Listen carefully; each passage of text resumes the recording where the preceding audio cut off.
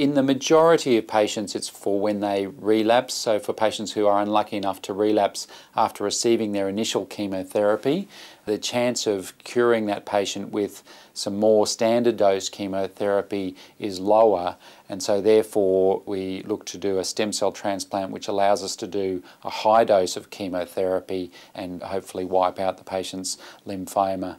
Kim had a transplant because she'd relapsed and relapsed after chemotherapy. So patients who relapse after just receiving radiation therapy are often able to be salvaged with just chemotherapy alone.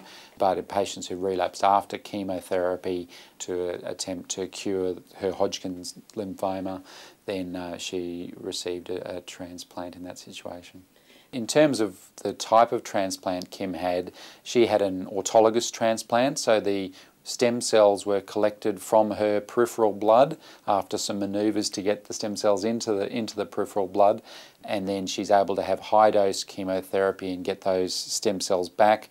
When they go back, they just go back in like a blood transfusion, get dripped into a vein, and are able to find their own way to the bone marrow and start making normal blood cells again.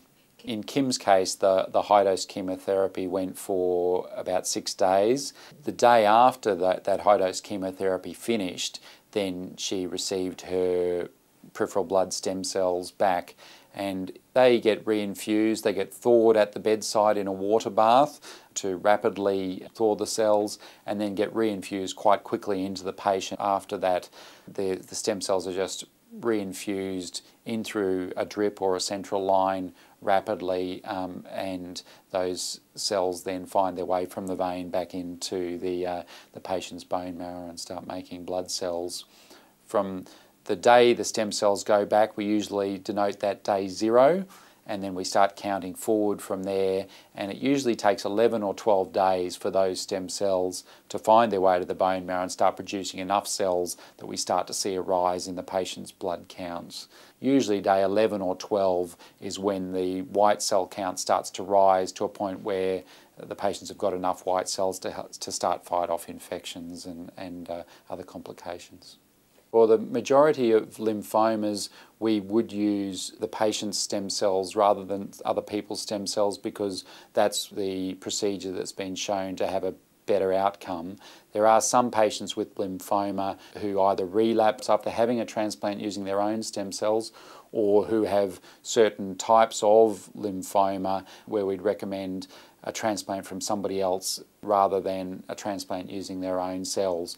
So the difference between an autologous and an allogeneic transplant is that in an autologous transplant, the stem cells come from the patient themselves, whereas in an allogeneic transplant, the stem cells come from somebody else. Now, that somebody else can be a related sibling, so it can be a brother or a sister. It can be somebody on an international or national bone marrow transplant register where they're a volunteer donor who's agreed to donate their stem cells.